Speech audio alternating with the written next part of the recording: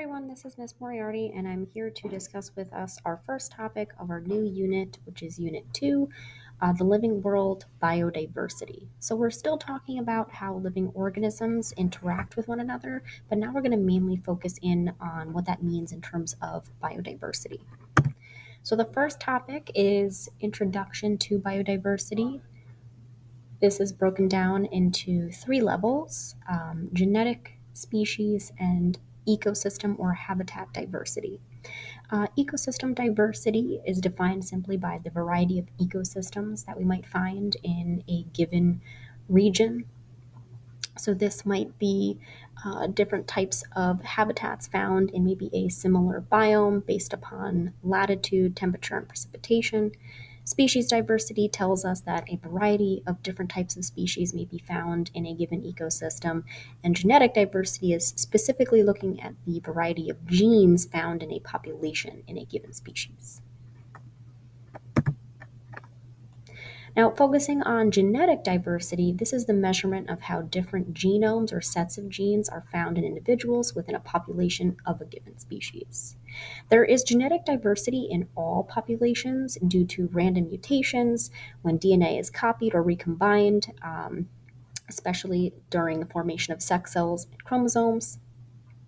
But the more genetic diversity in a population, the better that population can respond to stressors. Those types of stressors can be things like drought, disease, or maybe even famine.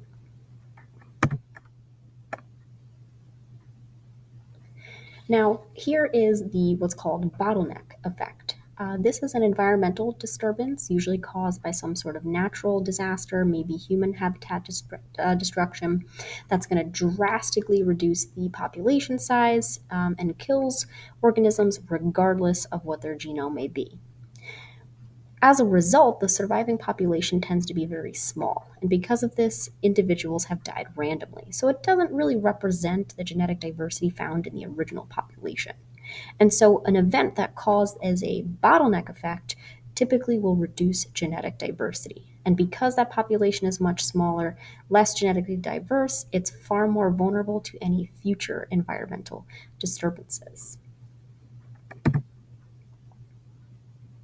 Now, we said before that ecosystems, species, or genetic diversity tends to lead to a more stable ecosystem, stable population, and an individual's ability to survive.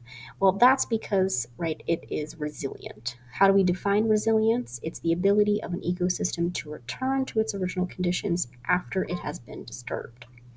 Some of those disturbances may be things like windstorms, fires, floods, maybe even clear cutting. And remember, the higher amount of species diversity we see, higher ecosystem resilience. High species diversity typically means more plant species will repopulate, repopulate the disturbed ground. They may anchor the soil, provide food and habitat for animal species. And so that's why the more biodiverse, the better resilient.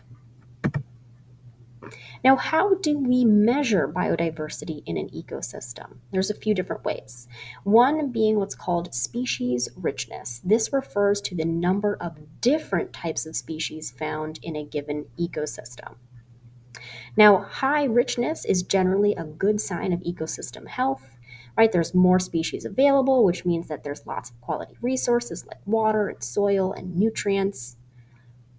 Another way we can measure biodiversity is through species evenness. This is the measurement of whether a particular ecosystem may be dominated by one or more species. And so you can kind of see that in the images here. We have community 1 versus community 2. Both of these communities seem to be high in their species richness. They do have a number of different species. However, it looks like community 1 may have more species evenness compared to community 2, which seems to be dominated by our species A. All right, everybody, that's it for our video. Please make sure to mark this as done and take your notes.